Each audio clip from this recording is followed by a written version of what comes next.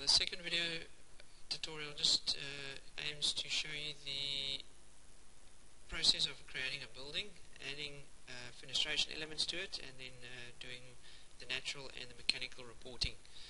Right, at this stage we're working with version 109 of SANSCalc, and it's a standalone application that is database driven. It's now file based, and which means that you can open a file which contains your buildings, and you can obviously save it, close it, and save it as. At this stage you'll see everything is grayed out. Obviously the reason is that there isn't a database loaded. You can either open a database if you've got existing one. We don't, so I'll go and say new. Clicking on the new, you'll create a new file, perhaps the project name you'll put in here. You'll notice it's a .db file extension. I'm going to save this into an area on my hard drive, and you'll notice that all these buttons have now appeared, as well as the project name at the top, so you can see which file you are working with. Within that file I'm going to add a building, clicking on the button over here, add a building. This is the building name which you can edit, giving it a specific name, either i.e. admin building or hospital east wing, west wing, and so on. Right, I can add another building and so on. For this building one, I'm going to just add a story, perhaps another story, and this one I'm going to just rename to ground story. Right, I'm going to focus on that story for now, populating it with fenestration elements. At this stage, this building could be in a specific area in South Africa, and based on the SANS documents, I need to apply a climate zone to this building. Now, I can either select it from the drop-down list or from the map, and I just pick basically my city, and then that then gets added, and my building is placed in that climate zone. Right, so now focusing on that story, I'm going to add a room element depicting the usable floor area for this story. Right, I'm going to just name it, and then typically work from left to right. Pressing tab, I'll go to the next cell, and tab, I'll go to the next cell, and tab, and then everything is completed. This is allowable conductance and allowable solar heat gain for this specific area and the zone. Right, I'm going to add another element to showing you a variation of this.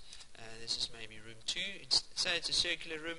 I'm not going to add a width or a length. I'm simply going to just go in and add an area if it's a circular room.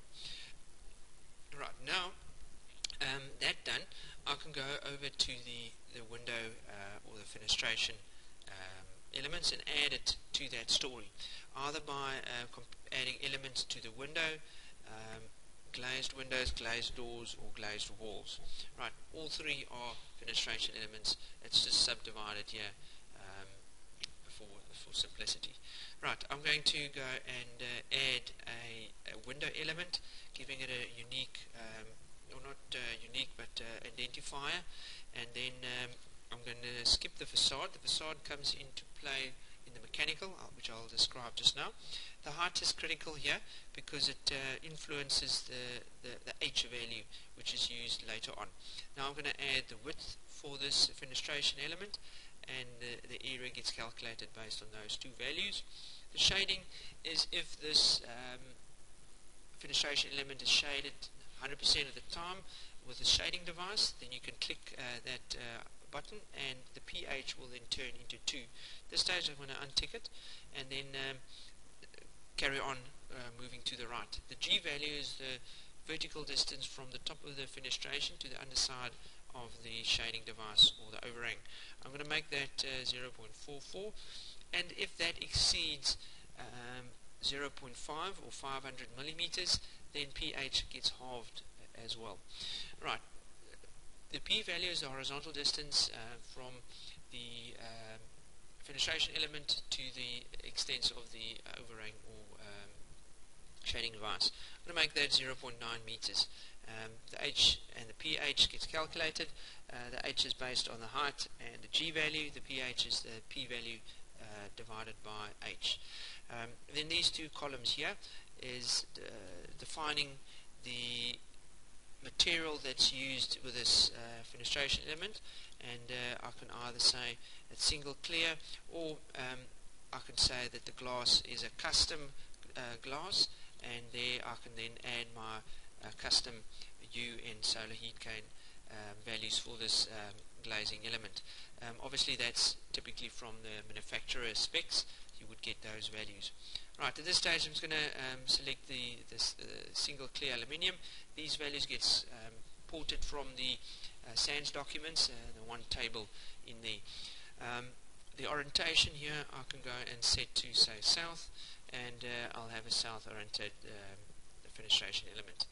Alright, so at this stage that's basically you would just then add additional elements depending how many windows you have.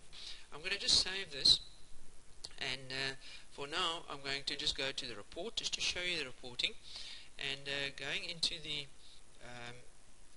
building that I require, I'm going to exclude the mechanical ventilation because at this stage I haven't looked at that. I'll show you just now how to create that.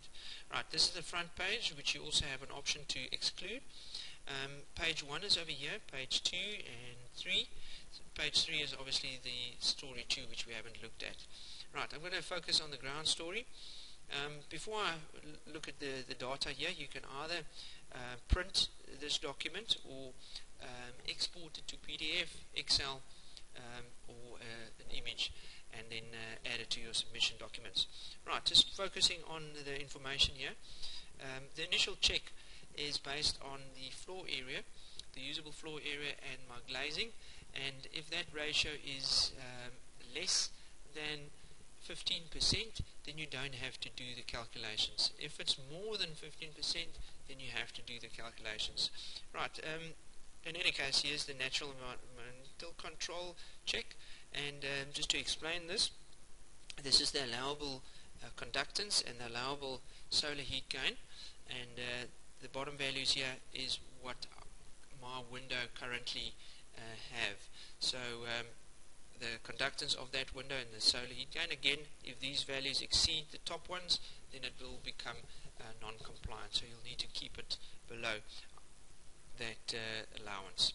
Right, going back now to the windows and the mechanical ventilation, you'll notice each fenestration element will be linked to a facade. This facade I can just add by going and adding a facade. Typically, if you've got a square or rectangular building, you'll have 4 facades, and you would name them uniquely: south 1, north 1, east 1, and perhaps west. Right, so the reason why they're unique is that if you've got, because each window needs to be assigned to a facade. For instance, if you've got a U-shaped building facing north, you might have 3 north-facing facades, and each needs to be have a unique name. Right, just carrying on here with the height tool here. My story height is perhaps 2.6 meters. Now, instead of adding each one of those 2.6, I can multi-select it by selecting the first, holding down shift, selecting the last, and then here at the top you've got the multi-select area, and this is the multi-select for the story height. There's for the G and P values and the glazing, which I'll show later on. Right, so I'm going to say 2.6 is my story height, and I'll click apply. It'll then apply to my selection and complete that. Right, I'm going to say that's 10 meters, the north and south, and then say 4 meters on the east and west side. Right, that gives me the allowance or allowable energy for the mechanical ventilation. Then going to the windows, I now need to assign this fenestration element to a facade. Now you do that, currently it's a south facade, or south facing, so over here I can just say, right, this one needs to just go to the south, and it'll get us south over here. Now say for instance I've got another window that's north facing. This is window 2. As soon as I now reach that point there, I can go and say this is north and north 1, and it'll be completed in there. Over here I say I'm going to give the same value as the first. Alright, single clear and aluminium. Alright, and that gets completed, and I can again carry on like that, or just at this stage I'm just going to save and then just look at the report just to explain the reporting on the mechanical ventilation, which is I'm going to include. So I'll go preview. Over here looking at the ground story, that is just updated as well as that. And here at the bottom I'm just going to look at my north and south facades, the two N1s here. The top value is my glazing, and the bottom value is the allowable energy index. So at this stage the 5.7 is the allowable, and mine is 1. Right, so that's the energy for my glazing. Right, the aggregate energy, and if that obviously the 1 exceeds the allowable, then this facade will become non-compliant, and your whole mechanical ventilation reporting will become non-compliant. Right, so that's about what I will have for this video. In the next video we'll look at how to import Revit, the elements from Revit, and it will then populate these fenestration elements from the Revit drawing, saving you additional time. Right, thank you very much. And